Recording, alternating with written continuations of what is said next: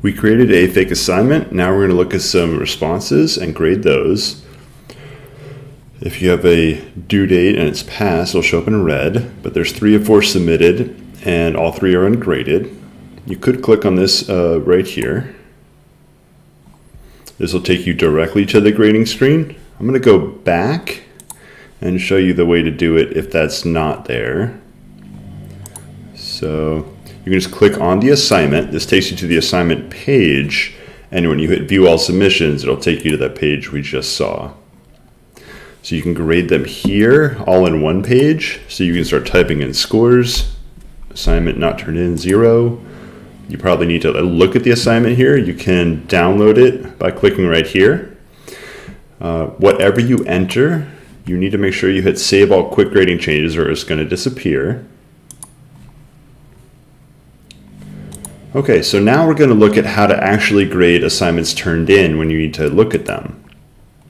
So if you click the grade button, it'll be an individual view, and that's what I'm going to do. The other option is you could download each individually here, but I'm going to instead grade one entry at a time. Certain file types, PDF submissions and Word document submissions, there's a few other ones, will render right inside here. Now there's a lot of features here you can use. You can change the color here. It defaults to red, but you can go to green if you want to. There's a whole bunch of different options. You can scribble here. You can make lines, boxes, etc. If you make a mistake, you can, where is that? Click the hand, lets you move it. There we go. There's no delete up here, but if you click this arrow, it'll let you select different things, and there's a little trash icon, and that's how you're going to delete things if you don't want them. Now, one of the most common ones is going to be a comment. You can make a box, and you can type comments. Now, I still have the comment tool selected. All right, if you want to delete your comment, you're going to click on the little arrow. Oh, looks like it won't let me delete it. There we go. You can make a quick list. I'm going to go ahead and delete it though. All right, you can also add regular comments that are not in a particular location, just text comments here. Here's the grade you can type in. Let's say 90.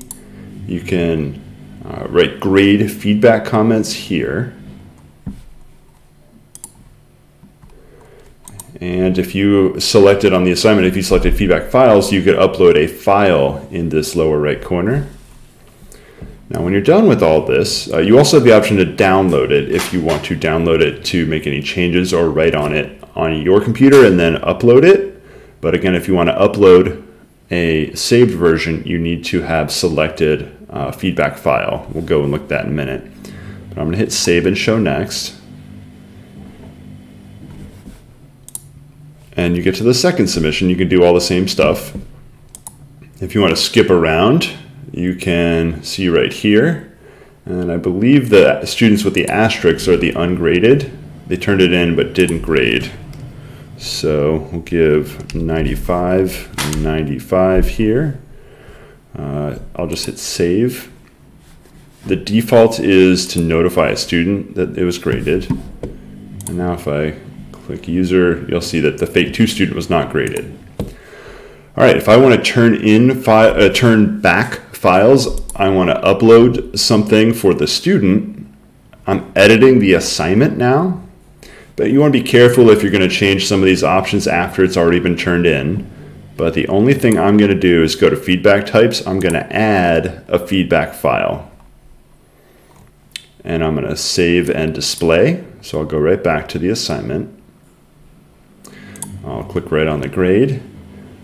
So what that did is now I have a feedback file where I can upload, I can drag a file here, or I could download this file, do something to it, edit it, and then post it back up here.